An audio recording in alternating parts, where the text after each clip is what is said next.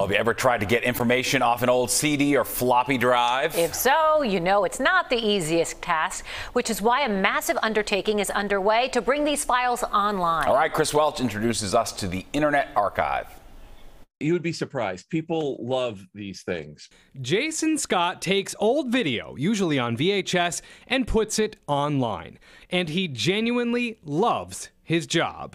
I wake up every morning going, oh boy, I get to keep going with this. He works as a free-range archivist at the Internet Archive, a special repository that exists online for free, letting users browse decades of digitized materials from websites, books, TV and movies, to video games and software. There's over 100 petabytes of data there, a petabyte being 1,000 terabytes, which is 1,000 megabytes. So if you look at what you have in your computer, it's probably 1 million times that size.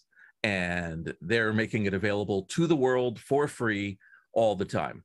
But the archive's latest venture... Small computers store their information on a bit of magnetic plastic called a floppy disk. Tens of millions of files, all from floppy disks and CD-ROMs.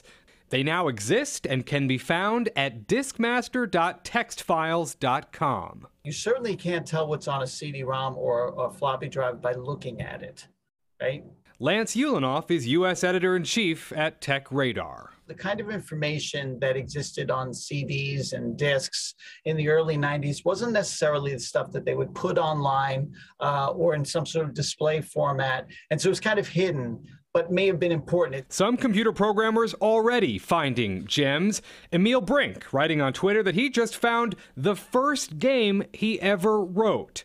Matthew Goldthwait found old wallpaper he had on his desktop in 1993. Figured it was lost in time, he writes.